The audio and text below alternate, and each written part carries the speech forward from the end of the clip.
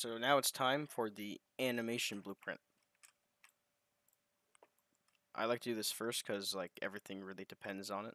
So in our blueprints, we can right click, animation, and then where is it? Animation blueprint.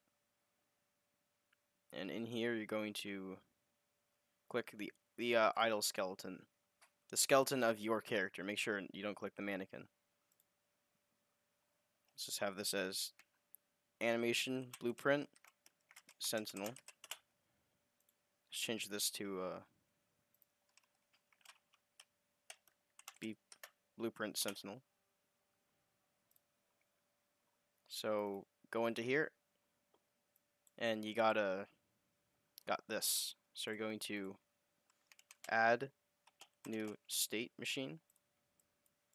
You can name this anything. I usually don't even change the name, honestly, but let's do basic movement. Connect these two. And then inside the state machine is where all your animations that connect to each other will be. So you see all the animations here on the right. We're going to put 4 of these in here. We're going to have the idle.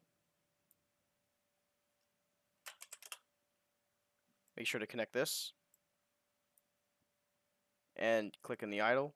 Usually there won't be anything here. If you, well, there will be if you click and drag in there. But, anyway, so you got the idle. It'll always go into idle no matter what. So if you hit compile, you see he's in the idle state now. You're going to click the border, drag off of that, add a new state. We're going to make this running. In here, you're going to I'm not sure what it's I don't know what it's called. Oh yeah, 2 cycle sprint. So you got play 2 cycle sprint animation. And gonna hit compile. But oh no, it will never be this will never take place because we have no reason for it to go into there. So we're gonna double click on this. Make sure it's the one going towards it first. And we need to create a variable down here. So at the variables, click plus variable.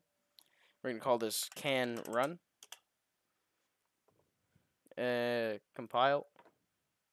And then you're gonna drag, hit get, and you're gonna connect these. But it still has an error. Why is that? Because now it will always be in this state whenever can run is true. So we need to get it out of that state.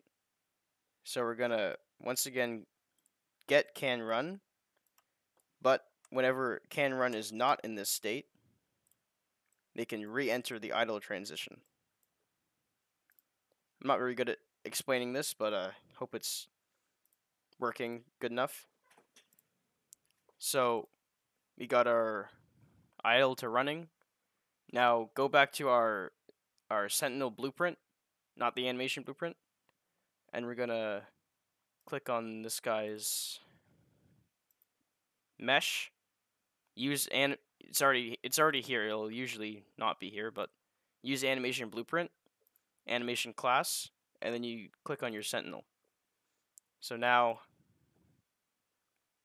if you hit play, he'll always be in this idle state because we haven't made the code yet. But I want to make all of our little animations first. So that's the first step.